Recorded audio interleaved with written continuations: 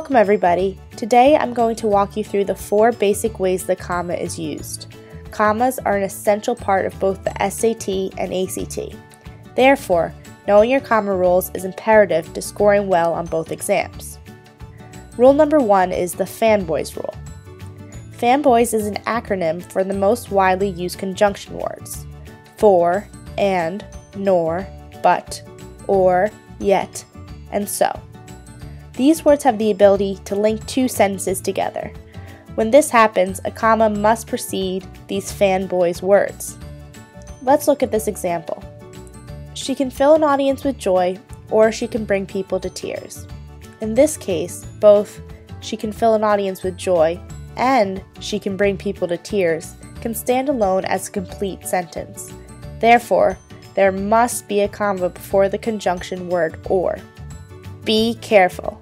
Just because you see one of the FANBOYS words in a sentence does not necessarily mean that that sentence requires a comma. This sentence, for example, could have been written as, she can fill an audience with joy or bring people to tears. Here, bring people to tears is not a complete sentence, and thus there is no comma before the word or. The comma is only used when the FANBOYS words separate complete sentences. Rule number 2. Use a comma after many introductory elements. Oftentimes, to create a more engaging and informative sentence, we dress up our sentence with clauses and phrases that we place before the noun and verb. These phrases may start with a preposition like near or in, or they can begin with words like though, when, while, and because. If you want to get technical, these words are called subordinate conjunctions.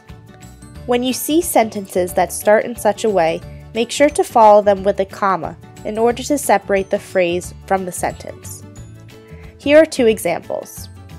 In paintings by modern artists, colors are often very bright. In this sentence, in paintings by modern artists is an introductory phrase starting with the preposition in, and colors are often very bright is the sentence. Because Wendy woke up late, she had to postpone the fishing trip. Here, the introductory phrase begins with the subordinate conjunction because. She had to postpone the fishing trip is the sentence. Rule number 3. Use a comma before many concluding elements. This rule is very similar to rule number 2. However, sometimes the phrase will come at the end of the sentence instead of at the beginning.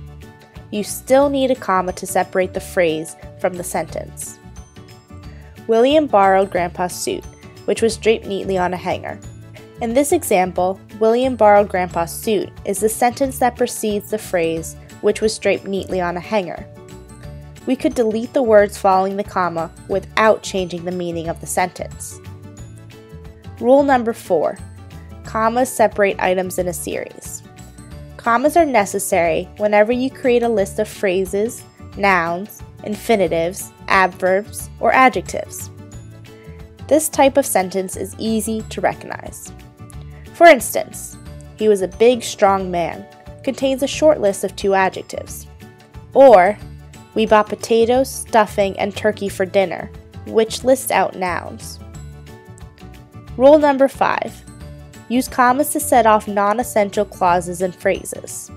A non-essential clause or phrase adds information that is not necessary to the main idea in the sentence, and therefore not essential to understanding the central purpose of the sentence.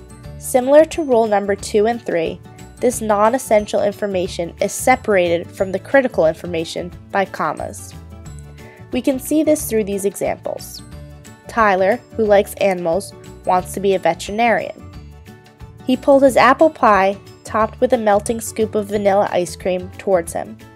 Here, the words in between the commas could be removed completely without changing the meaning of the rest of the sentence. So that concludes Wilson Daily Prep's Guide to Commas. If you understand these rules, then your scores will go up. Remember to check out our channel for more helpful tips and how-to videos.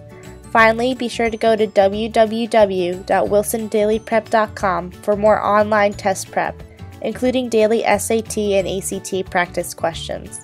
Daily practice is the key to testing success.